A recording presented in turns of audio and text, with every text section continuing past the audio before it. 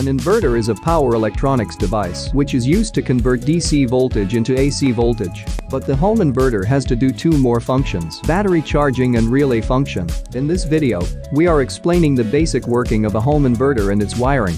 If you are first time in this channel, please subscribe our channel for more videos. You can see only one on and off switch and signal LEDs on the front panel, and a line connector, battery cable, and fuse on the backside. New model sine wave inverters are coming with power code and output socket instead of line connector. The red wire connects to the positive terminal of the battery, and the black wire connects to the negative terminal of the battery. Power code connects to the input socket, and the inverter output socket phase line connects to the wall output socket. The switchboard has two switches. One one-way switch for main supply, and one two-way switch for bypass the supply when inverter get problem and not working. We can classify the distribution board breakers are three sections: inverter input, power output, and inverter output. We are hiding the neutral and earth output lines here to understand easily and avoid complications. The phase line from the RCCB connects to one side of the inverter breaker and power output breakers. Inverter input MCB's output connects to one-way switch first terminal and L1 terminal of two-way switch. Neutral terminal of input socket connects to neutral link of distribution board, and earth terminal connects to earth link of distribution board.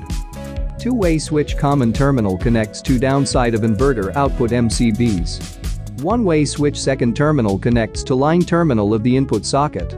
And two-way switch L2 terminal connects to the line terminal of the output socket. When electricity board supply is available, current flow to inverter input section and power output section. When the inverter gets input supply, its circuit converts this 240 volt AC to 12 volt DC and start battery charging. Meanwhile, relay bypass the input supply to output socket. Current flow from output socket to output MCBs through two-way switch L2 and common terminal. When electricity board supply cut off, inverter circuit convert batteries 12 volt DC to 240 volt AC and flow to output sockets through another pole of the relay. This current flow to inverter output MCBs through two-way switch and output socket.